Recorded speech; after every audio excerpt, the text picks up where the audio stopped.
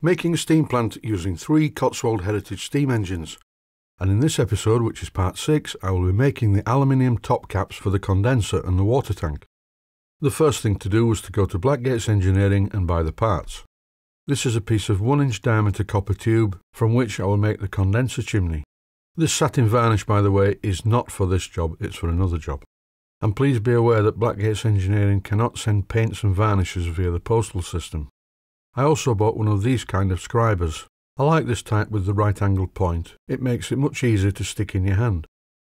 I also needed a 4x40 threads per inch plug tap, but this one has a point, which would prevent me from tapping a hole all the way to the bottom. So I ground the end of it flat. And this is a carbide tipped round nose tool, and they're very durable of these type of tools, so I bought one of those too. I took the opportunity to just stock up on parts in my workshop that I'm running out of, so here are a collection of split pins and taper pins. I bought these parts mainly for the Hogwarts Castle project that I'm currently on with. But what I really went up to Blackgates Engineering for was this. Traditionally at Blackgates Engineering, they always wrap pieces of metal in newspaper because they have sharp edges. They're also usually oily, particularly steel. This clip is a bit self-indulgent and playing pass the parcel without actually having to pass the parcel to anyone else. And look what's inside. 2 very nicely cut pieces of aluminium 3 inches in diameter and 5/8 of an inch thick. And I'm going to use these to make the top caps for the condenser and the water tank. Why use aluminium? Well, the top of the boiler is aluminium, so they will all match. And once the copper parts are painted black to match the boiler, I think the overall visual effect will be quite good. On some plants it's okay to leave the water tanks in copper, but in this case they need to be black. To start the machining operation, I'm using the tailstock chuck to position the blank in the 4-jaw chuck. I'm using my old Smart & Brown 1024 lathe, which is the larger of the 2 lathes that I have, mainly because this blank will not fit in the 3-jaw chuck on my Boxford lathe, and unfortunately I do not have any outside jaws for that chuck. The first part of the job is to take a facing cut across the aluminium bar.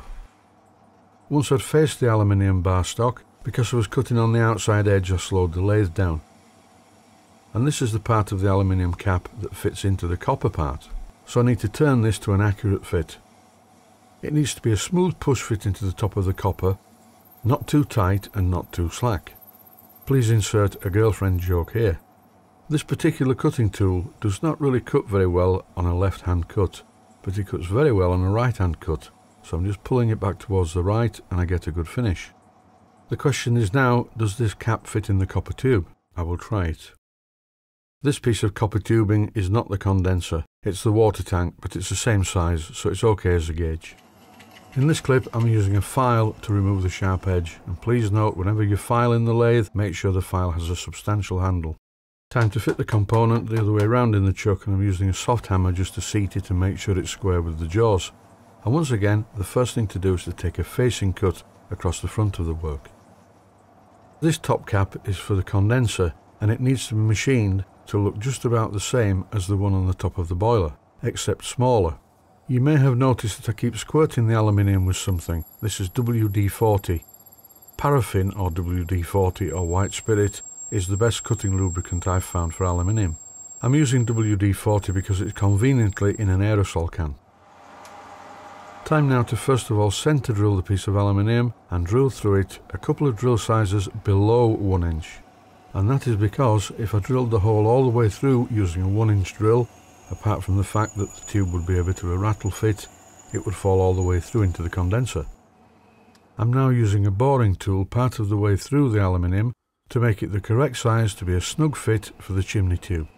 That's not the lathe wobbling, by the way, I've just kicked the tripod, as it's very close to where I'm working. Time for another test fit using the copper tubing, and yes, it's very nearly there, so I set the hand wheel to 2/1000 of an inch.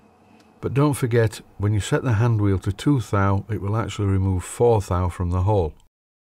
The final test fit using the copper pipe confirms that the hole's the right size. So that's the inside done, now it's time to turn the outside. Plenty of lubricant and a very sharp cutting tool is the order of the day. I need to get a good finish on this component.